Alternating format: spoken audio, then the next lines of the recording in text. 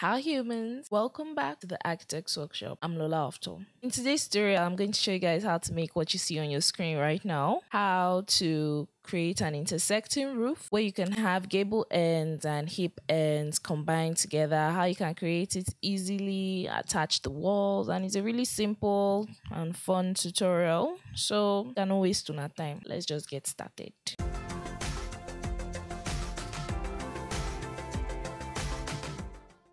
So we have our walls over here. So to create our roof, what we just do is we go under roof, under the architecture tab, click roof by footprint. You click that one and you say, yeah, we want that, right? And you go, you pick walls, then set your overhang. Mine is already set to 600. You can set it to whatever you want, 600, 1000, 5 million, whatever your heart desires. Do it.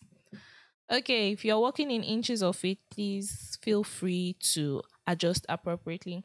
So I'm just going to hover over one wall. Yes, I want my overhang to be outside the wall. You might want yours to be inside. I'm not judging. And then I'm just going to click tab and you see that the entire wall gets highlighted. So I'm just going to click. So if I click OK now,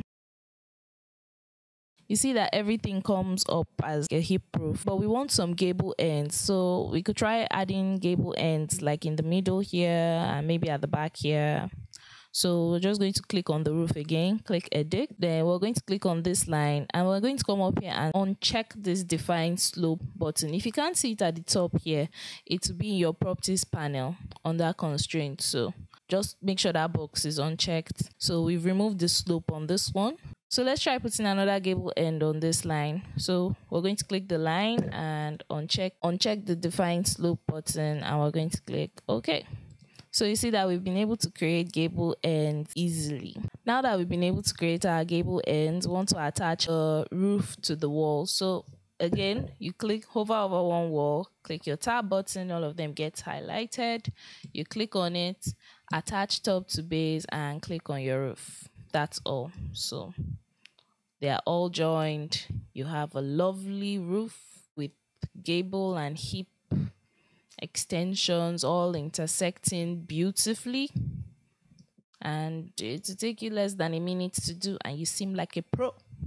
That's it for today's tutorial. I've been your host Lola of Tor on this easy Revit tutorial. Hope you liked it. Share this video. I don't know why I'm still talking, but this is awkward. Please just watch the next video.